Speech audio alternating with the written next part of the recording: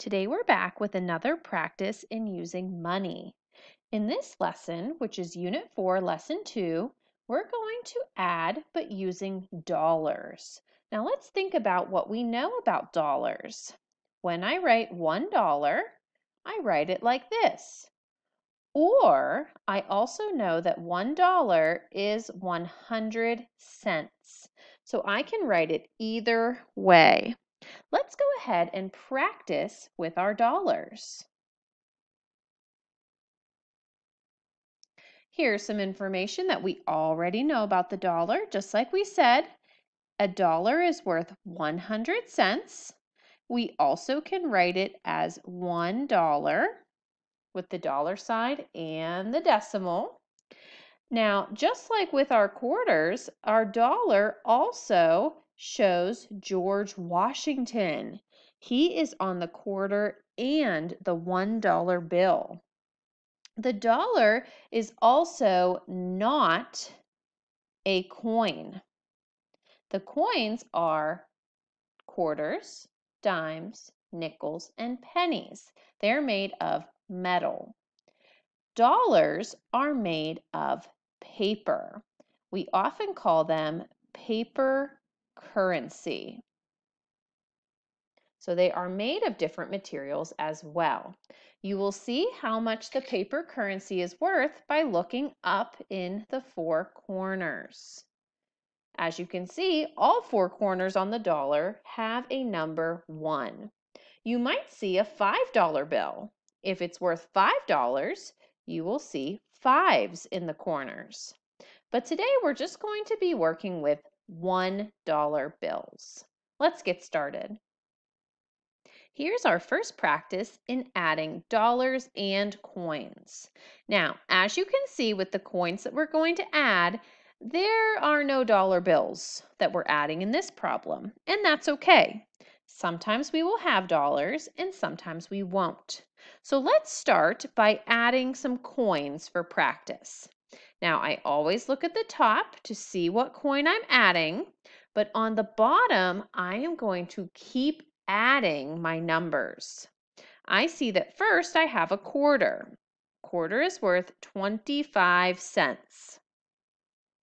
Next, I need to add 10 more cents onto that. So I look in the tens place. Right now I have 2 tens, and I need to add 1 more 10. So that means now I have 35 cents. And let's add on another 10. That gives me 45 cents. And then I need 5 more. So 45, 46, 47, 48, 49, 50. So all of these coins added together gives me 50 cents. Now, second graders, is 50 cents enough to give me a dollar? No, it is not. A dollar is 100 cents, and 50 is not 100. So right here where there's our dollar line, I'm going to put a 0 because 50 cents gives me $0. I don't have enough. But on these last two lines, I can write the number 50. So even though there's a dollar sign here, this amount still stands for 50 cents because it comes after the decimal. I have $0 and 50 cents. Let's try another problem. Now, as you can see, I have a dollar here. So, the dollar is worth 100 cents. Let's put 100 cents at the bottom. Now, I need to add on 25 more cents. Now, some people might like to do it like this. We know how to add up and down, so we can add up and down if that's helpful for you. 0 plus 5 is 5, 0 plus 2 is 2, and 1 plus nothing is 1. So if I add on 25 cents, I now have 125 cents. And now I just need to add on one more. What's the next number after 25? 26. So I have 126 cents. Now I want to write it as dollars and cents. If I have 126 cents, do I have a dollar? Yes, I do because I have 100 cents. So I have $1 and 26 cents. This decimal here separates the dollars from the cents. So I always remember to put that decimal when I'm using the dollar sign. Here is another problem. As you can see in this problem, we are going to need to draw the dollars and the coins. It says, Aiden has $1, 2 quarters, 1 dime, 5 nickels, and 3 pennies. So we're looking for his total amount of money. Let's draw all of those things. Let's start with $1. Now it has us draw a box with 100 in it. You can either write 100 or sometimes I like to go like this. And I actually write $1. That's okay too. Now I need 2 quarters. To draw those 2 quarters, I'm going to do 2 circles with 25 because quarters are worth 25. 1 dime, 5 nickels.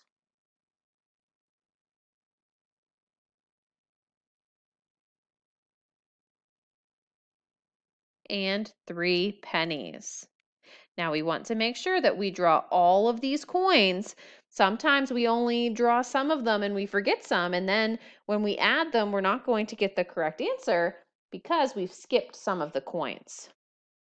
Alrighty, second grade. So let's go ahead and start adding up these coins. Now, I know I have my dollar, so I'm going to leave the dollar and I'm just going to add up the coins first. Now, when we add up the coins, it's very important that we start with the larger coins first. That's why I always draw mine from largest to the smallest coin. This helps me when I add. If I do them all randomly, then it's going to be harder for me to add them. Now let's see. Oh, I remember that little song I sang in the last lesson here about quarters. 25, 50, 75, a dollar. So when I count my quarters, I can sing that silly song. 25, 50. Now I'm going to stop because I don't have any more quarters. So right now I have 50 cents. Then I add on a 10. So I go from 50 to 60. Now I need to count by 5. So I have 60, 65, 70, 75, 80, 85. Now I'm switching to pennies, so I count one more. So 85, 86, 87, 88. So I have $1 and 88 cents. So I write it just like this. $1, 88 cents. Remember, counting money takes a lot of practice. Make sure that you're practicing at home. Make sure that you are counting in your head, and make sure that when we have a problem like this one, that we are drawing out the different coins to help us add.